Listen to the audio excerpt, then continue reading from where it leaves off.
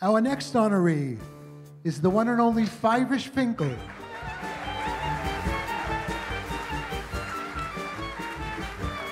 Fyvush Finkel is an American actor. He is best known as a star of Yiddish theater and for his role as the lawyer Douglas Wamba on the television series Picket Fences. Born in Brownsville, Brooklyn, on stage at age 9, he then made his way to Broadway in the original 1964 production of the musical Fiddler on the Roof. Fyvush has won an American Comedy Award, an Emmy Award, and an Obie Award. Fyvush Finkel.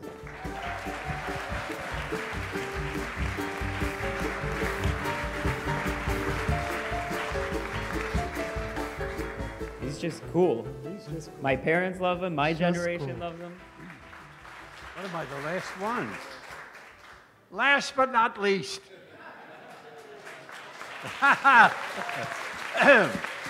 May I say this? In all sincerity, you talk about Brooklyn. I was born in Brownsville, Brooklyn. My son that is here, Elliot, was born in Brooklyn. My other son was born in Brooklyn. We are complete Brooklynites. And God has been very good to me to let me have 93 years. Yeah.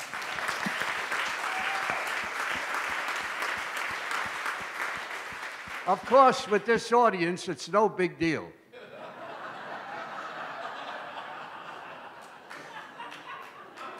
Half of my life is over. But Brooklyn means a lot to me. I started my career in Brooklyn, in the Yiddish theater.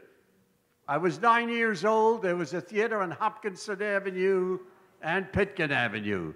I was a child then, and I've been in the Yiddish theater till I was 43 years old. Then I went in, don't applaud, I'll need it later. And then I appeared in the American theater. You know, God has been good to me. I always thank God, believe me. I've been in the American theater, television, movies, and I'm a very proud person that I could say I'm Fyvush Finkel and I'm Jewish. Whether you like it or not, I told these producers, you will not change my name, you'll change the picture.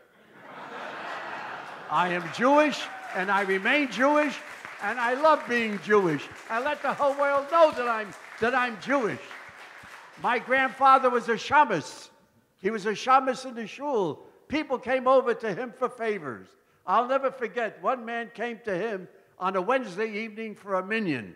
He was saying Kaddish. And he says to him, I happened to be there at the time, and my grandfather says, Anaya Michigan. I can't get them Saturday. He's once Wednesday night. Look at him. The man said, look, mister, he said to my grandfather, I'll give you $50, get me a minyan. 1937, dear ladies and gentlemen, $50 was pretty nice money. He couldn't think, where's he going to get the people? But he said to the man, look, I have a minyan. You and I are 2. 2 and 2 is 4. Together we'll be 6. We'll look in the mirror, we'll have 12. So the man said, gee, that's wonderful, but I heard you only need 10 for a minyan. He says, good, we'll walk away, let the others daven. And I can't leave today without reciting a poem of how I feel with this great honor here that we have today. Really one of the greatest honors, and it'll be with me in my heart for the rest of my life. So please, let me recite this poem, if I may. It's 3 wishes. And I would say, I wish I had a telescope to scan the starry skies. But since I have no telescope, I'm glad I have 2 eyes. And I wish I had a kitchen run by push-button commands. Oh, well, but since that kitchen is still a dream, I'm glad I have 2 hands. And I wish I had a Rolls Royce to give you, my friends, a ride or treat. Maybe it'll be a few months later, but until that Rolls Royce comes, I'm glad I have 2 feet. I have a telescope with eyes to look to God above. hands to clasp in prayer, and I have feet to take me to my house of worship, to the synagogue, whenever and wherever I want to go. So, ladies and gentlemen, may I say this real politely and modestly, you're looking at a millionaire. Thank you for everything.